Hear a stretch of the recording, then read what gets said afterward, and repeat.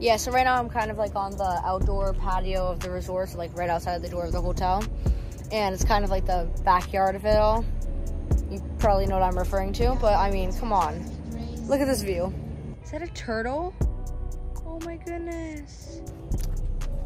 Now, I know you may be thinking, Stefano, how are you going to trade from $7? You've done absolutely nothing in the last 10 days, but get to $7. Well, this is where the plan comes into play.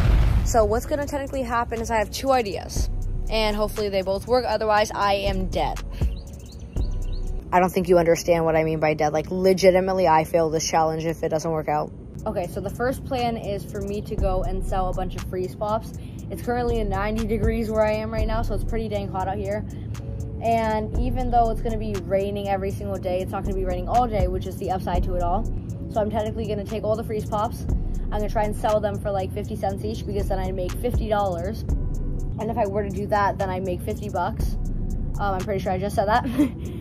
And yeah, it'd already be like 7 times more than I already had. And if I just complete the cycle multiple times, that if I continue to do that, you know what I mean?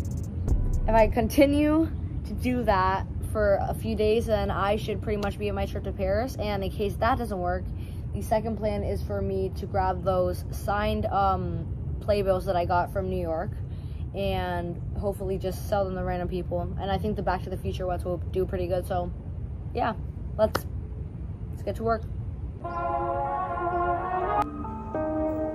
And also, for some reason, I just noticed that there's like this old town thingy-mabobber over there called Wilderness. Is that what it's called? Because that kind of looks like a horror movie to me. Yeah, I'm just gonna walk away.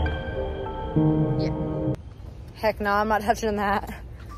And by the way, if you're wondering why I keep combining the days now for each video and why they're so short, it's because it's very difficult for me myself to edit the videos and film them at the same exact time in the same day.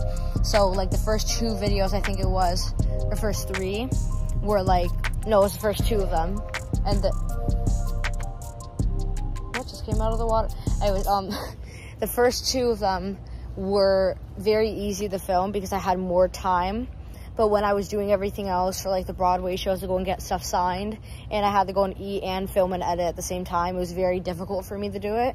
So I apologize if the videos are really short, but that's pretty much the way I'm gonna have to do it. So like yesterday was really just planning everything out. So days 9 through 10 is really just day 10. But I have some clips from yesterday that I'll probably show, but that's pretty much it.